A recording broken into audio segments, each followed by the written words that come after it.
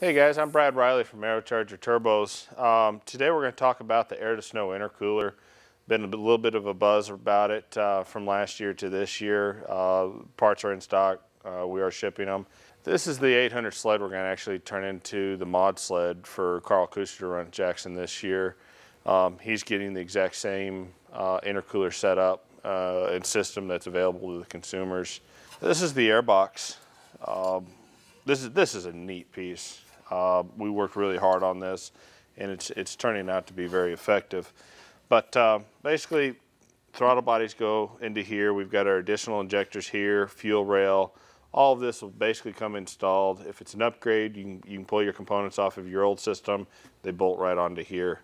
Air inlet, it's a 2.5-inch inlet. The air gets distributed here, comes down, goes through our core into the end tank.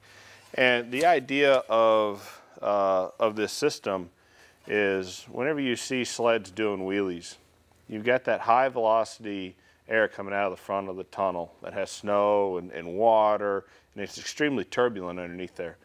That's what we're using to cool your charge temperature.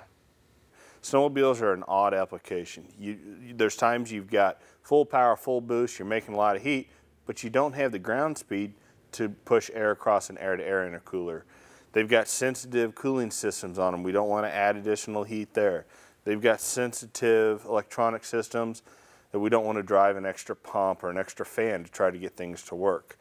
So anytime we're making track speed, anytime you're at power, you're making track speed, we've got a means to cool the charge. So we think this is the perfect system, at least in this specific application.